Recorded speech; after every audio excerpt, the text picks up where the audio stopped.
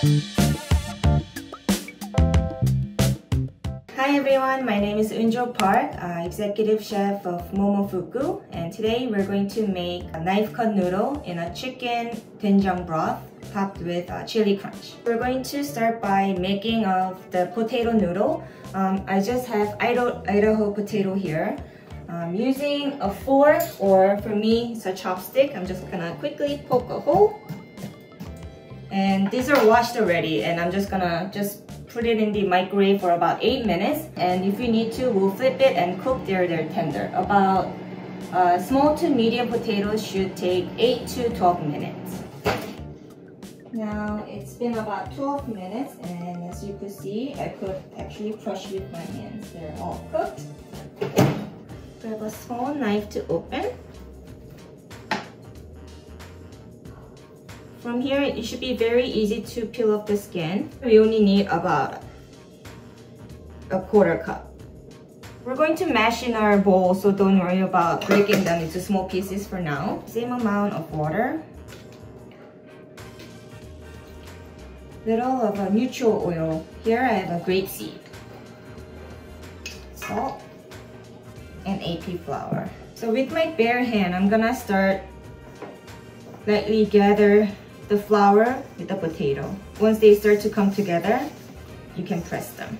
The texture of this noodle, because it's cooked directly into a hot soup, is very tender and soft. We're going to knead pretty vigorously for 5 minutes. Once the dough feels nice and elastic, let's go ahead and rest for 30 minutes. So this dough is ready. I'm just going to wrap it in a Ziploc bag or plastic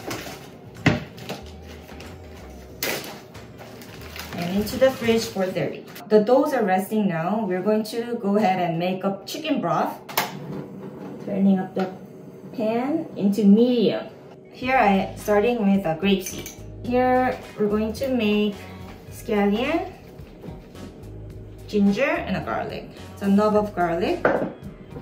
Going to peel. This, I cut it thinly against the grain and into the small julienne. And for garlic, I'm just going to slice them. Heat it up. Start with the garlic. You hear the sizzle. And the ginger. Smells so good already with the toasting garlic and ginger. I'm only going to chop scallion white. Scallion green, we're going to reserve it for the garnish of the noodle. Quickly chop. This aromatic oil, I started playing around while making a family meal at the restaurant that I'm working right now. Basically, I've been just infusing any other aromatics, onion, scallion, ginger, garlic. You'll see from here, after we make the aromatic oil, we're going to cook our chicken. So you can definitely use it to cook any other protein in there. So this is roasting nicely. Gonna lower the heat a little bit to medium. Let's go ahead and cut our chicken. Boneless, skinless chicken thigh, little strips. I'm not cutting into too small because I want to pick it out and eat it with the noodles when they're done. And directly into the aromatic oil. There's plenty of oil in the pot, so I'm not searing the chicken. It's actually cooking as like a confing the chicken in there right now. A little salt. We're only gonna cook until the chicken, outside of the chicken is white. Let's go ahead and add a little bit of doenjang. Doenjang is a fermented soybean paste. It might be easier to source miso. Just doenjang is a little more funkier and a little more longer than miso. Miso is on a little sweeter side. Let's deglaze with mirin. Mirin is a cooking wine. Other than adding little sweetness, it gives that little velvety mouthfeel. Time to add chicken stock. This chicken stock, I got it from the market. Make sure if you do buy it, it's a low sodium, so you can control how much salt or the seasoning you can add to. If you make a big batch and you want to reserve it for later, I will definitely strain so there's no chicken meat or the vegetable, and keep the base frozen, and then when you're ready to use, defrost it night before and refresh it with the fresh vegetable. So when this comes to a boil, I'm just going to lower the heat. To add little soy sauce,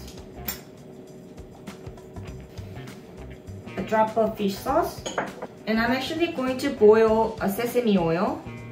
It's gonna get blended and make it more creamier. Okay, let's get the garnish ready. I have Momofuku chili crunch that I'm gonna add a little bit of raw garlic, soy sauce, vinegar to make it more little life here. Just like the scallion white, I'm just going to chop them. This is a toasted and seasoned Korean seaweed. If you don't have it, it's just an optional thing that I like to add to give a little more flavor. If not, if you have regular nori, you can toast it lightly on your stove and just crush it with your hands. If you don't have Momofuku chili crunch, but if you do want to make it a little spicier, when we first making the aromatic oil, before we add the chicken, go ahead and add a tablespoon of a chili flake. Just gonna, so I don't dirty my hands, using a Ziploc bag. So those been rested for good 30 minutes. I could definitely feel the elastic. And from here, I'm gonna roll it and go right into the broth.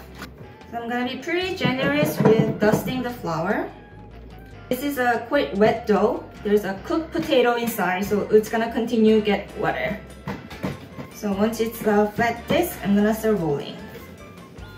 Just gently going up and down.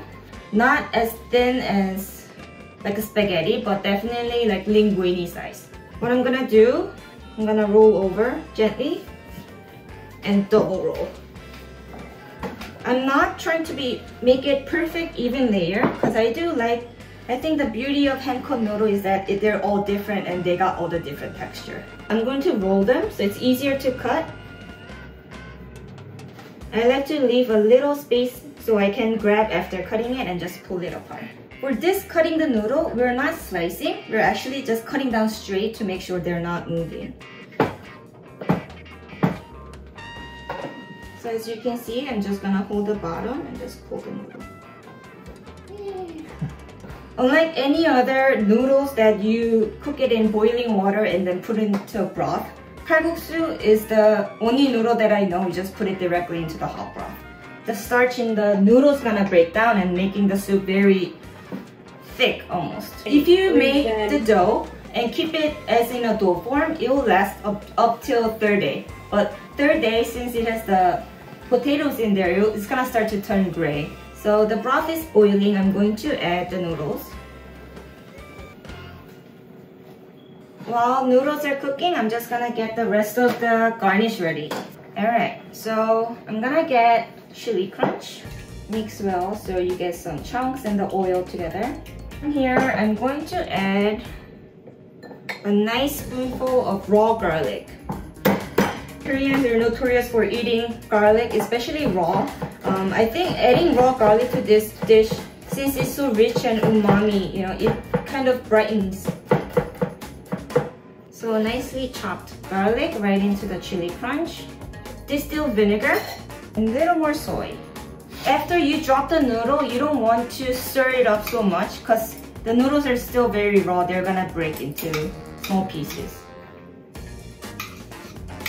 You know when they're done, it's not a mush when you bite into it, it actually bounces back. The noodles are all ready to go. And that's it, time to finish. We're just going to ladle the noodles first.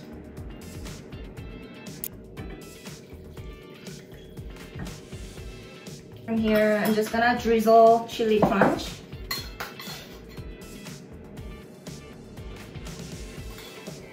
Scallion. Toasted ghee, and last, sesame seed. Toasted sesame seed, before I sprinkle on the plate, I always put it on palm of my hand and crush it with my finger just to kind of crush them. Here we have it. Spicy knife cut chicken noodle.